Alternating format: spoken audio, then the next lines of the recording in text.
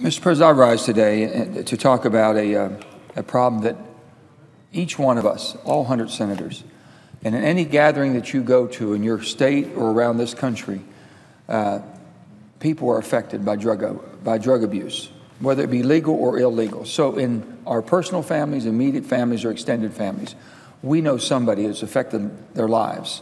So I urge today my colleagues to support a common sense amendment which I have introduced to the Every Child Achieves Act that addresses an epidemic that is devastating to my state and our country, and I know your state also, which is substance abuse.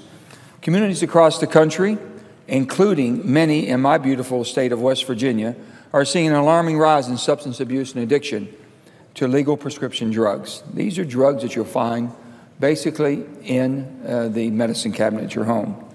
West Virginia is #1 in overdose deaths.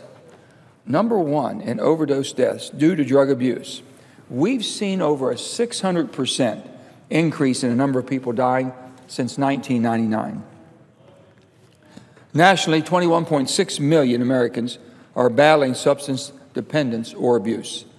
But as most of you know, you can't truly understand substance abuse with just a list of facts and statistics. It's one that can only be understood by hearing stories of those impacted. When I was governor of the state of West Virginia, I traveled around the state, and I have seen firsthand the effects that substance abuse can have. And we try to tackle many of these issues at the state level, but it's impossible. All of us have to be in this. But one of the most moving experiences occurred during my first trip back to the Mountain State after becoming a United States Senator. I traveled to the really beautiful little town of Oceana, West Virginia. I went to Oceana Middle School, where I'd expected to talk about the importance of receiving a good education and working hard to gain the necessary skills to be successful in the workforce. Instead, I heard personal stories from 11-year-olds who spoke candidly about the ways that drugs were tearing apart their families, their homes, and their community. As tears trickled down their faces, they shared how they rarely played outside because too many needles coated the streets, and drug deals often took place right in front of them. It is one thing to hear about overdoses and addictions from doctors, medical experts, or police officers who deal with substance abuse cases every day. But I can tell you it's another thing to sit across from an 11-year-old girl who is fighting through tears to describe how her family and her family life has been destroyed. Her father was hurt in the coal mines, rapidly became addicted to painkillers, causing her family to lose everything. As I listened to her story, I couldn't help but think that this young girl had to grow up so fast, so very fast, and miss some of the pleasures of childhood. That is why I'm doing everything in my power to fight this national problem.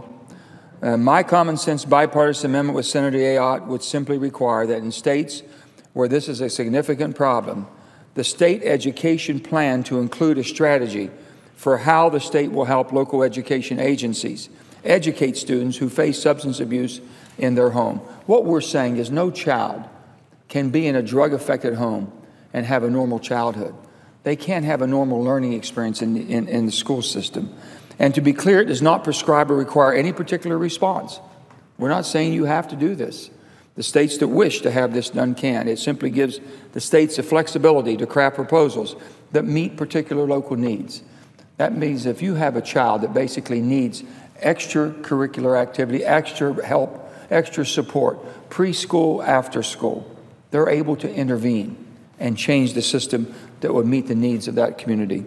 Substance abuse by parents and other caregivers can have a significant negative impact on the well-being of children, and it makes it more difficult for them to learn and thrive in school, as we know. This amendment is a small step forward toward addressing that problem, but it will encourage the states to consider solutions that will enable local schools and communities to better help these vulnerable children and ensure that every child is ready to learn.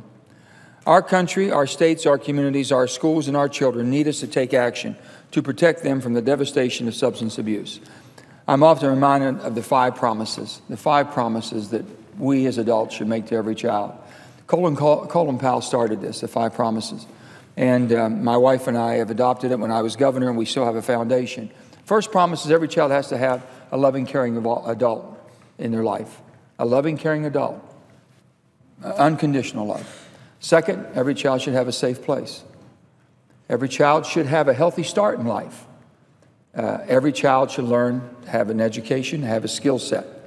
The fifth promise is what we can't teach. You can usually show from example. Every child should grow to be a loving, caring adult and give something back. If we don't give the children the chance to have that type of an experience, and they know they don't have a loving, caring adult, they don't have a safe place, and the home is not, because the home has been ruined because of drug abuse. This is where we need to step in. If we're going to save a generation, this is where we do it. This is the front line of defense today. So number one thing that's killing our country is drug abuse. And it's basically coming from prescription drugs. It starts with manufacturing. It goes down with the FDA, putting all these lethal drugs on the market that we never had before. It goes down to distribution, dispensing by doctors. And then we don't have any treatment centers to cure people once they get them. So I'm asking all of you, please consider supporting this amendment. It's the most reasonable, most responsible. It's not mandatory. It's optional. You can fit the needs and tailor this to fit however the needs of your community or your state or your county might need. With that, I yield the floor, Mr. President.